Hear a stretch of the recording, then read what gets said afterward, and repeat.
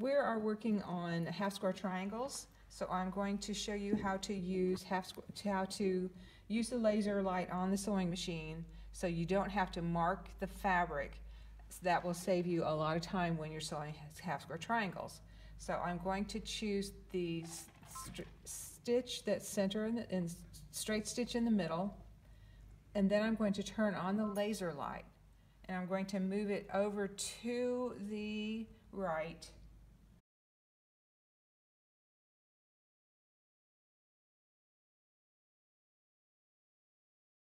I'm putting the laser light along down the center of the fabric.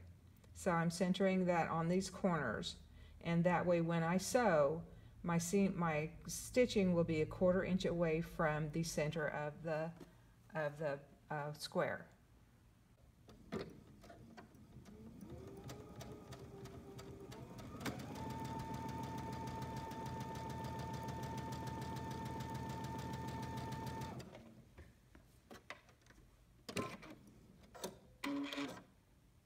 Using the automatic scissors.